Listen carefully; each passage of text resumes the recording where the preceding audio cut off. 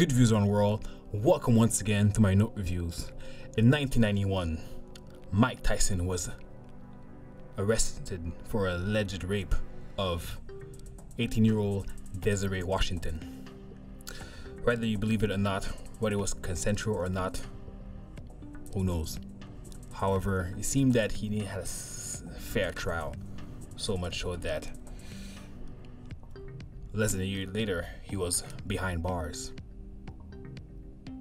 And during his tenure behind bars, we wonder what went through Mike Tyson's head. Being the youngest heavyweight boxer at that time and having tons of money that you have, only at the age of 25 years old.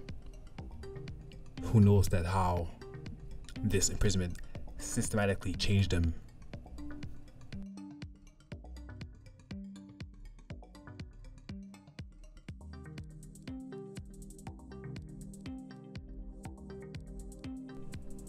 Main reason for prison is for correction. Correction for the prisonee to be corrected. And also, at the time it takes for adaptation, especially if you're spending more than a year in prison. Not looking past the day you're gonna be released, but the times that the days, the minutes, the seconds you're being passed in jail. All this to be conjugated in your mind. It's a lifestyle. It's a new home. That's the whole premise of being behind bars and chained, taking orders, telling when you have to eat, when you have to shower, when you have to go to bed. It's a form of reformation.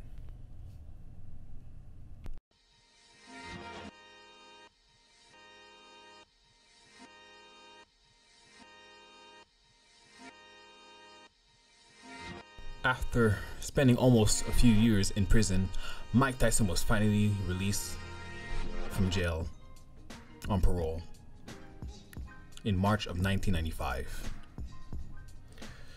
While he was in prison, he converted into Islam, which means he became a Muslim, which essentially probably changed the way he sees life, the way he will act in life. However, his personality, not so sure if that affected that much. However, the biggest speculation is that, will he be the same? Will he be the same Mike Tyson that we knew from the past? Even though he haven't trained, he haven't fought in a few years, does he still have it? Might say that sports, fighting is physical.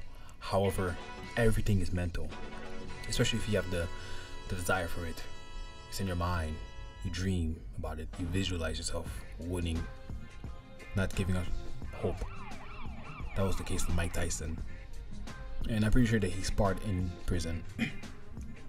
Better known as, I guess, fighting other inmates that were testing him. I'm pretty sure he had the case. He had the chance of doing so while he was incarcerated. But seeing that he did not lose a touch in his first fight, his comeback fight, we knew that he needed to train 3 years without doing what you love to do, doing what you know to do, doing what the world knows you can do. That was the case for Mike Tyson. In his first comeback fight, oof, baby, he did not lose a touch. It seems that for those 3 years he was fighting, or it was the same Mike Tyson we know, but it was a comeback, a new era. You could say that's the second coming of Mike Tyson in boxing, which was pretty different than his first coming, but the proof is in the pudding.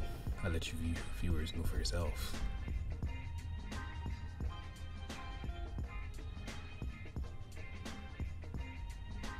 And that's right.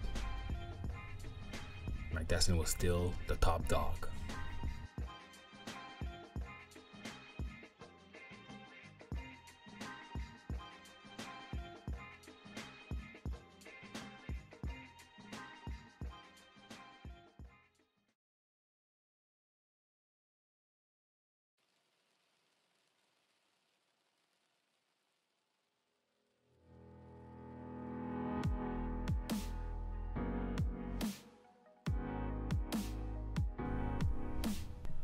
regardless of what you think about Mike Tyson,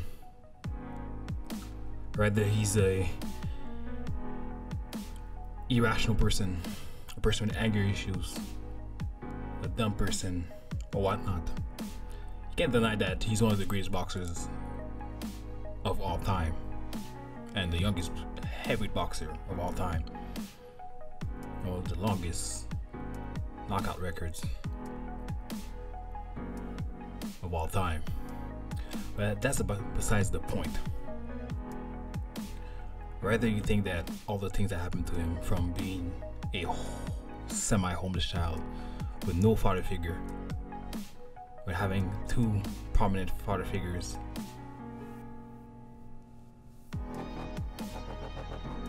raising him, showing the craft of boxing, and passing away, leaving him astray with people that were around him just to abuse him, just to use him, use his fame, use his fortune,